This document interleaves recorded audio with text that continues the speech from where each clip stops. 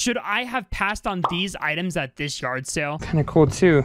Yeah, the little figures. The ones with the helmets are a little bit better, but yeah. So these are starting lineup figures specifically for basketball and football. How much would you do for the figures? How much are you asking on each of them? So I was thinking 20 for the basketball and 20 for the football. I'm not really a sports guy, to be honest, but they just seem 30. We do 30 for the whole bunch. 30? Okay. You know what? Let's do it. I currently have 2 auctions going for these right now, and we'll see what happens.